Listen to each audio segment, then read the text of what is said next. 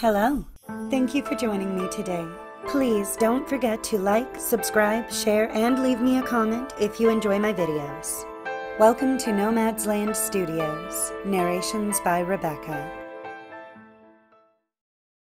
Folks Say by Hans Christian Andersen.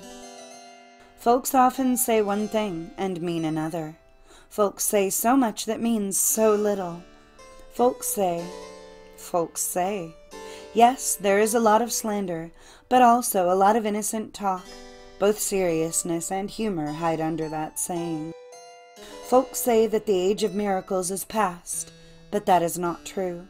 The age of miracles is still with us, in our souls.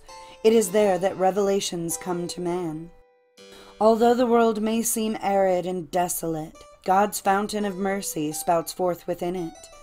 Life flourishes, and through inspired music, through poetry and science, God will unfold miracles for us until the judgment day.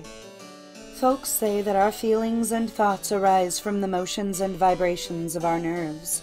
Now inspiration, now happiness, now pain.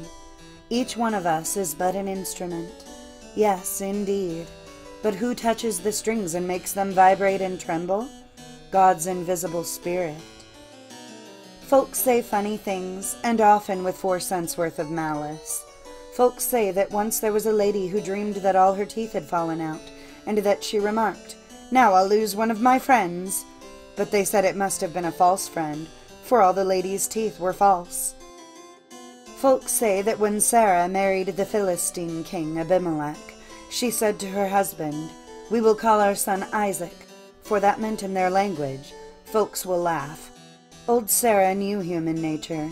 She knew folks' opinions, and they haven't changed since Sarah's time. Folks say, and this is supposed to be quite true, that the other day one of the severe art critics stood by the seashore watching the waves. "This is superb," he said. "Superb and right."